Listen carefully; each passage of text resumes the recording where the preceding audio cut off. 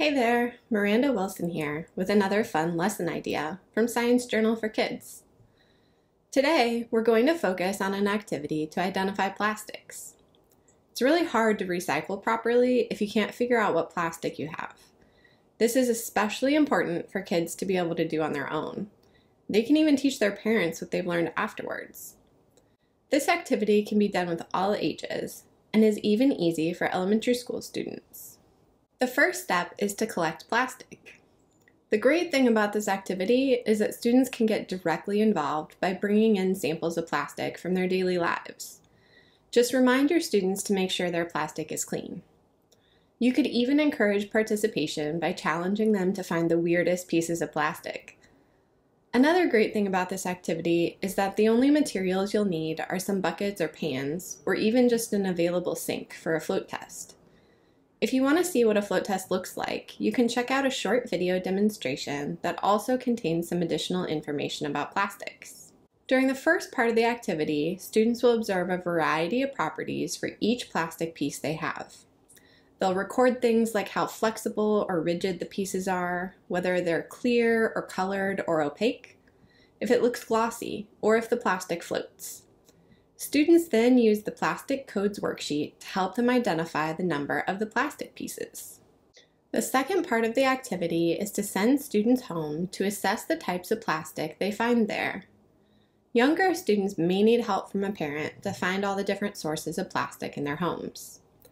They will keep a list of plastic products and try to think of ways those materials could be reused. There are also questions available to help students think about plastic recycling in their own homes. There are lots of extensions to this activity that you can chat about with your classes, like what your local recycling rules are, and what the recycling process actually looks like, and why some plastics just aren't recycled. This is also just one activity from a collection of great activities on waste and recycling from the Wisconsin Department of Natural Resources. We'd highly recommend checking them out. You could even head over to the EPA's Recycle City simulation and look at all the different ways a city can recycle. This recycling activity would go great along with our article titled, "How Can We Recycle Plastic More Sustainably?" Researchers discovered an enzyme from bacteria that can break down the chemicals in plastic. They found that the enzyme can do this at lower temperatures and more quickly than other enzymes. It also breaks down plastic into more pure molecules that scientists can then use to remake high-quality plastics in a closed-loop system, as opposed to using new fossil fuels. We have other articles about plastic and recycling for you to check out as well, like can computers help us recycle more plastic?